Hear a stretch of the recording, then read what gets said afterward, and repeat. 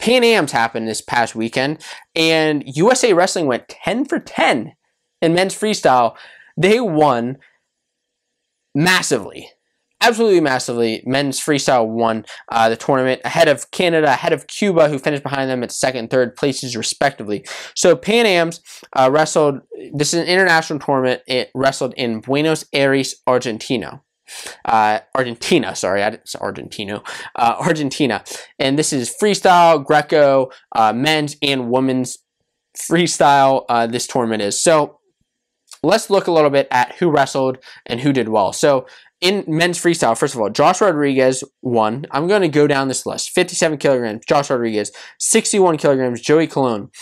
Colton McChrystal won at 65 kilograms. Then at 70 kilograms, it was actually Anthony Ashnell, coming off of a great college career. Jordan Burroughs won his third title at 74 kilograms. Chandler Rogers, another guy coming out of a college career, won at 79 kilograms. David Taylor won at 86 kilograms, his second title actually. And another guy who won multiple titles is Kyle Snyder at 97 kilograms. But let's not get over that without forgetting about Jaden Cox, who won at 92 kilograms. And then Nick Gwizdowski, who won at 125 kilograms. That was his second title. So USA Wrestling went 10 for 10. Every single guy who wrestled won their weight class. And this is the first time this has ever happened where the Team USA, any team, went 34-0. What a dream team, man. What a freaking dream team this is to have all these guys wrestle and win. Now, a couple of big matches. David Taylor and Jaden Cox actually pinned their way from the first match all the way to the finals to their title at Pan Am's. Another big match was actually with Joe Colon. So he beat the reigning world champion, Rodriguez. He beat him in one of the first rounds and ended up winning the title. That's pretty great in and of itself. Now, a couple of these guys who wrestled at Pan Am's will also wrestle at Beat the Streets on May 6th in freestyle. You got Anthony Ashnell, who wrestled James Green.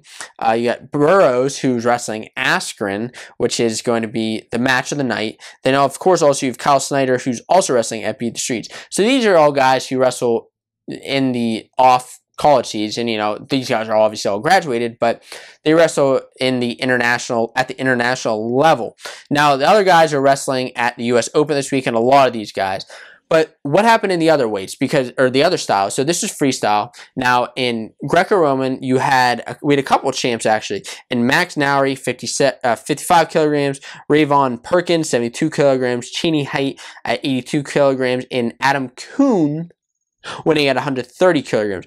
What a big guy, and they actually won the tournament for Greco-Roman for Team USA. And then we also, in case you guys want to know a little bit more about women's wrestling, they actually also won a title. They had 5 champs, I believe, and Sarah Hildebrand, who won at 53 kilograms, Alex Hendrick at 55 kilograms, Julia Salata at 65 kilograms, Tamira Stock at 68 kilograms, and then Adeline Gray at 76 kilograms. And these women also won a Team USA title. They won the Pan Am title for Team USA. So this is a great tournament for Team USA overall. Let me know, I'm kind of diving into a little bit of international wrestling, and full disclosure to you guys, I have not followed it aggressively over the last couple of years. I've followed it. I know what's happening. I follow the Olympics, but I haven't followed a lot of these tournaments aggressively, and I've been doing that a little bit more. Please let me know if you'd like to see more content